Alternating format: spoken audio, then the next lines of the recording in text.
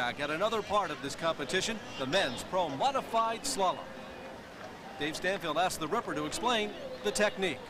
Okay, how do you do it? You change direction from one buoy to another, but you've got a lot of speed coming into it.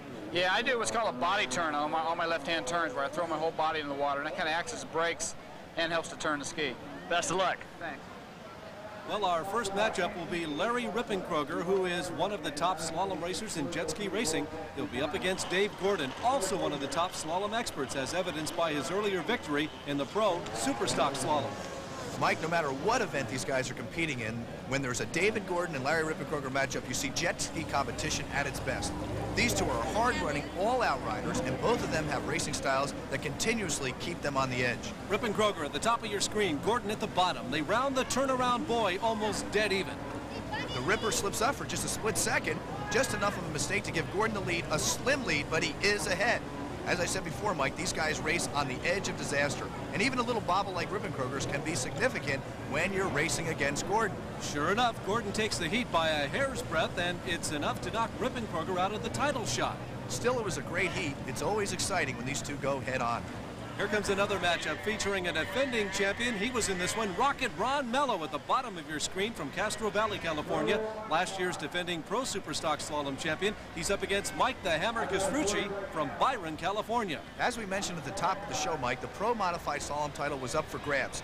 Last year's defending champion, Brian Bendix, having been eliminated in the qualifying heats. And it's Mello who has the lead, trying to salvage a title in the pro modified. Dave Gordon having taken away his pro superstock slalom title earlier today. And Mike, Ron Mello will go on to defeat Mike Castrucci this time, but Ron was to be denied a title after all. His combined times for the two heats were not fast enough to put him ahead of either Gordon or Rippenkroger. So Rocket Ron Mello becomes another casualty of what seems to be an epidemic today, defending champions being dethroned. You know, this whole event so far has been full of surprises, but one of the most pleasant surprises has been the emergence of a new star on the jet ski horizon. This man, Scott Watkins from Hollywood, Florida. Well, we saw him place second in the freestyle competition earlier today, and now he finds himself facing Dave Gordon in the pro modified slalom final. Here we go. Scott Watkins of Hollywood, Florida, Dave Gordon of Wayland, Massachusetts. Two East Coast riders, one the world points champion, the other a relative newcomer, and both going all out. Watkins is at the top of your screen, Gordon at the bottom. Both guys really have a handful of throttle cruising through the slalom course. If you watch closely, though, David Gordon actually entered the course sooner than did Scott Watkins. The green flag only means that the course is clear for the start of the race. The time actually begins when the nose of the ski enters through the two entry gates. So it looks like Gordon is ahead. However, I believe Scott Watkins actually is going faster, Mike. By the way, he won the Pro 550 slalom earlier.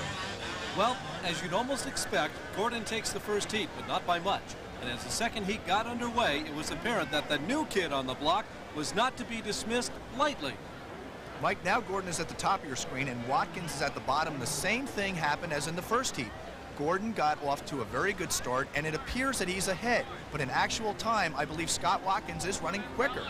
Mark, there's something I want to point out to the viewers. As they come into a buoy, watch how they lower their shoulder and then throttle out of a turn. Full power, they want to hit the straight line as quick as they can. It's all guts and glory at this point, and it was extremely close. But from all outward appearances, it looked as though Flash Gordon has pulled it off. And if you don't believe that this is a team sport, look at this. Dave receiving a hug from his father after a fine slalom performance. But when the final results were announced, it was Scott Watkins who came out on top with a surprising upset. Mike, you know, even though it appeared that Gordon had finished ahead in the heats, it was actually Scott Watkins who spent less time out there on the course. Remember, Gordon did start through the entry gates earlier than Watkins. And in the final tally, Scott Watkins' overall time was the best, edging out Dave Gordon, who finished second. Rippenkroger grabs the third, with Ron Mello and Tom Lathrop taking fourth and fifth. Let's go down to Dave Stanfield. He's with the winner.